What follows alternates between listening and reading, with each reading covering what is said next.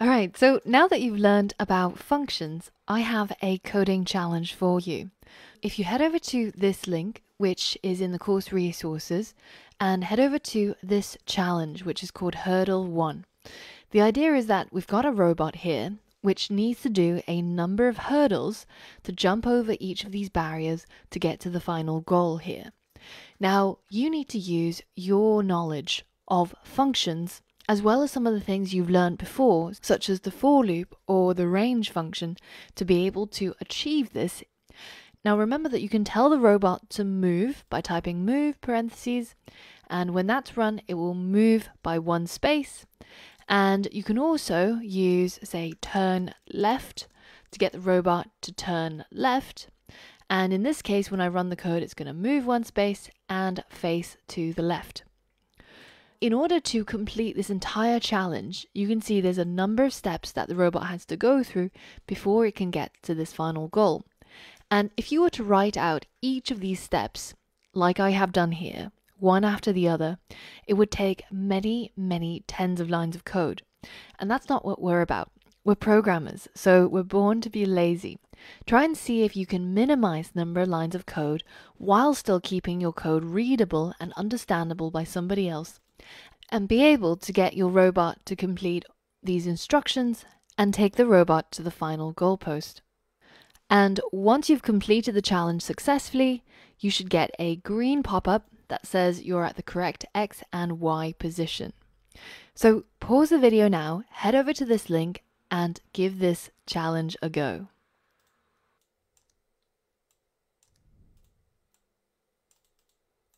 Alright, so how did you get on with this challenge?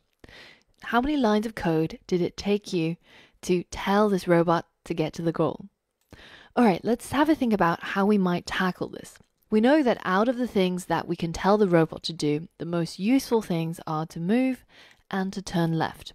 But because the robot doesn't have a built-in turn right function, then we have to define that ourselves.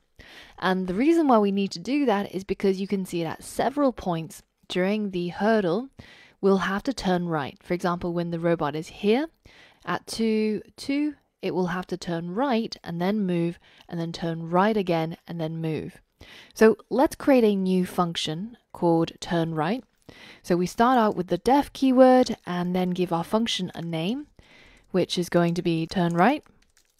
And then we add the parentheses with nothing inside because we're not passing any inputs to this function. We're just going to use this function as a way of defining turn left 3 times. So when you turn left 3 times, of course, you turn right. And now we have the ability to turn right. So notice how this is the code block for our turn right function. And it ends at the last line, which is indented, which is line 4. So every subsequent line which starts at the very beginning of the code file next to the left margin is outside this code block, and it will act independently.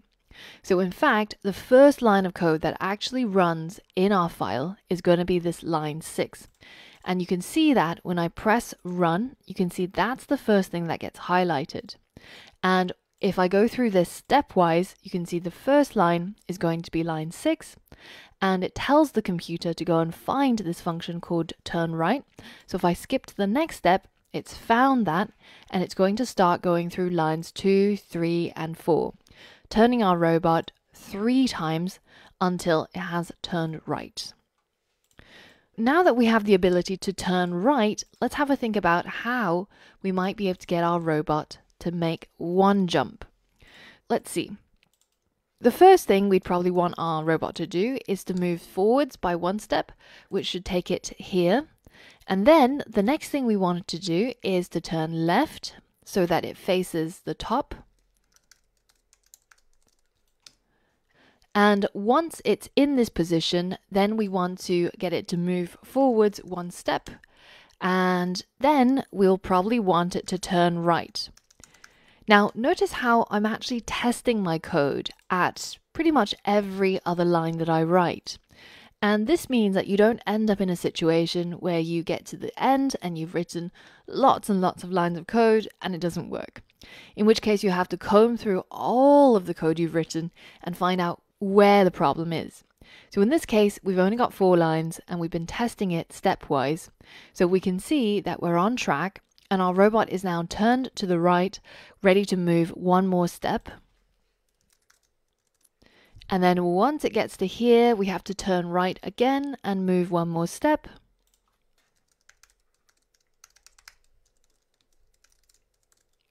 And now it should end up here, but let's just check it out. So our robot turns left, turns right again, and it ends up here facing the bottom.